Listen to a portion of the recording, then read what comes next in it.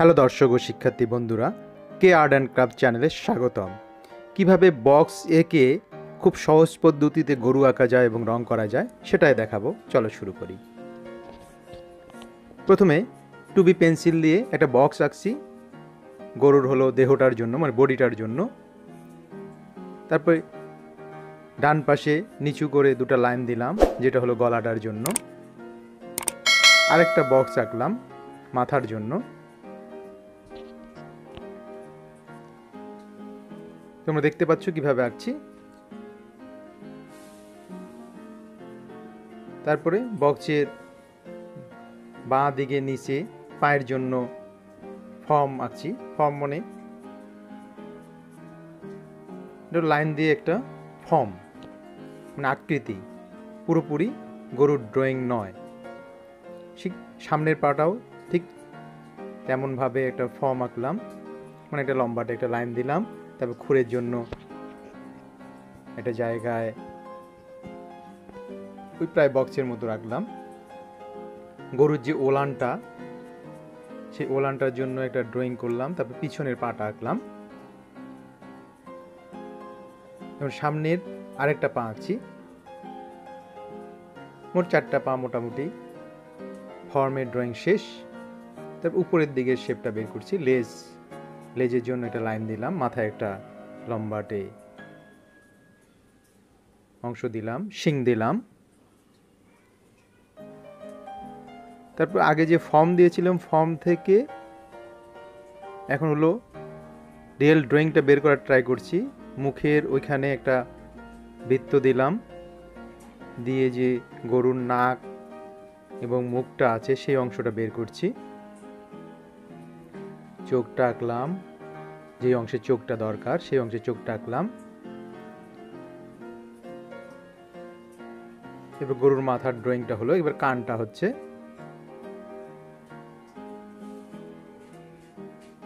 তারপর যে গলাটা কিভাবে পায়ের দিকে চলে এসেছে সেই অংশটা দিলাম।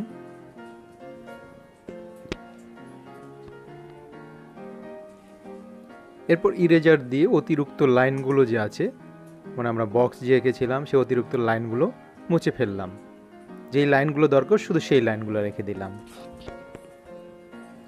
তারপর এখন ডিটেল বের করব, আবার পেন্সিল দিয়ে ডিটেল ড্রয়িংটা বের করব। এখন কোথায় কি ধরনের শেপ আঁকা বাঁকা আছে সেগুলো বের করছি। আগে তো শুধু ফর্ম বের করেছিলাম, এবার হলো শেপ, যেখানে আঁকা বাঁকা রাউন্ড সেই অংশগুলো বের করছি। যে খুঁটটা আঁকছি এখন কিভাবে দেখো। আর বন্ধুরা, তোমরা যারা আমার চ্যানেলে নতুন, এখনও সাবস্ক্রাইব করোনি, প্লিজ সাবস্ক্রাইব করো এবং বেল বাটনটি অন করে দাও এমন সুন্দর সুন্দর ভিডিও পাওয়ার জন্য। তোমাদের বন্ধুবান্ধবদের শেয়ার করো, লাইক করো, কমেন্ট করো। আর বন্ধুরা, আমার ডিসক্রিপশন বক্সে এমন আরও অনেক সুন্দর সুন্দর ভিডিওর লিঙ্ক দেওয়া আছে, চাইলে তোমরা দেখতে পারো। আই বাটনেও আছে, তোমরা সেটাও ট্রাই করে দেখতে পারো। আশা করি তোমাদের ভালো লাগবে। এখন 2B পেন্সিল দিয়েই মূল হলো ড্রয়িংটা বের করছি, মানে রিয়েল ড্রয়িংটা, গরুর যেরকম ড্রয়িং হয়। আগে শুধু ফর্ম বের করেছিলাম, এই ফর্ম থেকে এখন ড্রয়িংটা বের করছি। এখানে আবার একটু ইরেজ করে দিলাম, মনে হলো পাটা একটু বাঁকা হয়ে গেছে, তাই পাটা ঠিক করার জন্য ইরেজ করে দিলাম। ইরেজ করে দিয়ে আবার ওই ফর্মটা থেকে ড্রয়িং করছি।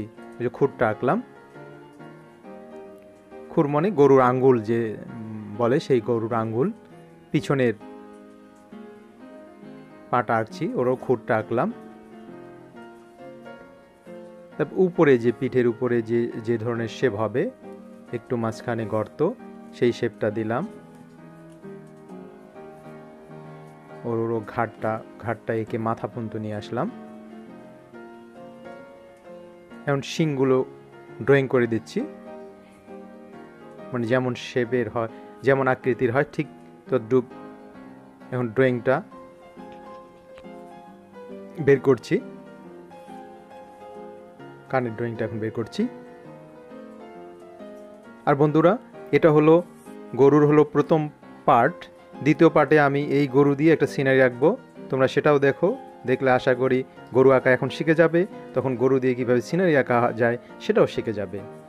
এবং তোমরা শেষ পর্যন্ত দেখো, দেখলে আমি শিওর তোমরা গরু সহজেই আঁকতে পারবে। এবং পার্ট 2টা অবশ্যই দেখো। আমাদের মোটামুটি ড্রয়িং শেষ। এখন ইরেজার দিয়ে একটু অতিরিক্ত লাইনগুলো আবার মুছে দিলাম, কারণ বেশি পেন্সিলের গাঢ় থাকলে প্যাস্টেল কালারের সময় প্যাস্টেল কালারের সঙ্গে মিশে এটা কালচে হয়ে যায়।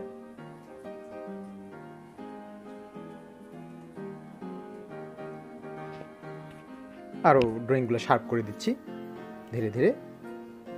এবার হলো বার্নসিয়ানা কালার দিচ্ছি, মোটামুটি পুরো গরুটাতেই বার্নসিয়ানা কালারটা দেব।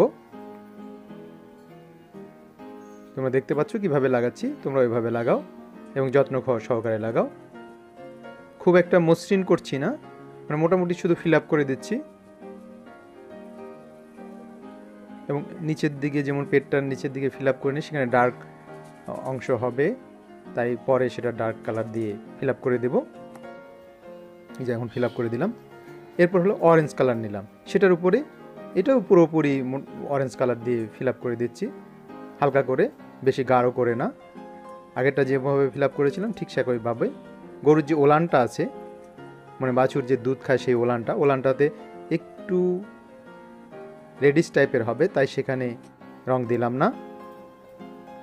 এরপর ডার্ক ব্রাউন দিয়ে গরুর পেটটার দিকে দিচ্ছি, তারপরে পায়ের অংশের দিচ্ছি, পায়ের যেখানে ভাঁজগুলো আছে সেই ভাঁজগুলো দিচ্ছি, পিছনের পাটাতে দিচ্ছি, পিছনের পায়ের সাইডে দিলাম, পিছনে দিলাম, প্রতিটা পায়ের এক সাইডে দিচ্ছি, গলার ওখানে দিলাম। তারপর ডার্ক ব্রাউন দিয়ে লেসটা দিলাম। এখন ডার্ক গ্রে দিয়ে গরুর খুরগুলোতে রং দিচ্ছি, গরুর খুরগুলোতে দেওয়া হলো, শিঙে দিচ্ছি এখন ডার্ক ব্রাউন দিয়ে। এরপর লাইট অরেঞ্জ দিয়ে ওই যে গরুর যে ওলানটা আছে সেই ওলানটাতে দিলাম রং। ওখানে একটু ভার্মিলিয়ন দিলাম এক পাশে, অল্প একটু জায়গায়। এরপর ডার্ক গ্রে দিচ্ছি গরুর হলো মুখটার অংশে, যেখানে নাক থাকে সেই অংশে, শিঙেও দিলাম।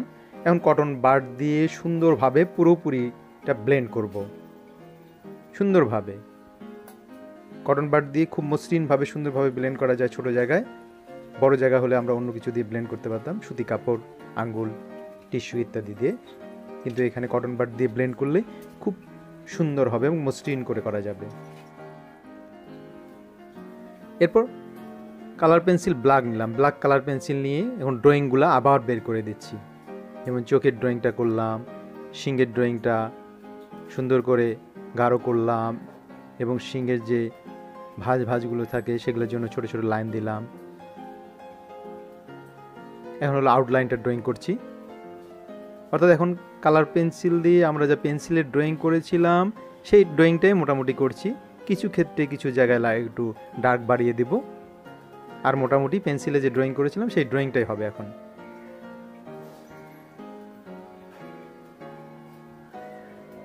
গরুর মুখটা হচ্ছে, তারপর ওই যে পুরোপুরি যে আউটলাইন সেই আউটলাইন ড্রয়িং করছি, পুরোপুরি আউটলাইন পেন্সিলে যেহেতু করেছিলাম সেইটাই আউটলাইনটা করছি। বন্ধুরা আবারও বলছি, তোমরা আমার চ্যানেলটি সাবস্ক্রাইব করো, বন্ধু বান্ধবদের শেয়ার করো, লাইক করো, কমেন্ট করো এবং শেষ পর্যন্ত ভিডিওটা দেখো, তাহলে পুরোপুরি শিখতে পারবে। আবার কিছু জায়গায় ব্লেন্ড করে দিলাম, এবং এই যে এখন কিছু কিছু জায়গায় যেগুলো ডার্ক বাড়িয়ে দিচ্ছি, যেমন ওলানটার পিছনের দিকে, পিছনের পাটাতে, একটু গলার নিচে। এখন হলো লাইট গ্রিন দিয়ে একটু ঘাস বানিয়ে দিলাম। আশা করি ভিডিওটি তোমাদের ভালো লেগেছে। তোমরা শেষ পর্যন্ত দেখার জন্য তোমাদের অনেক অনেক ধন্যবাদ।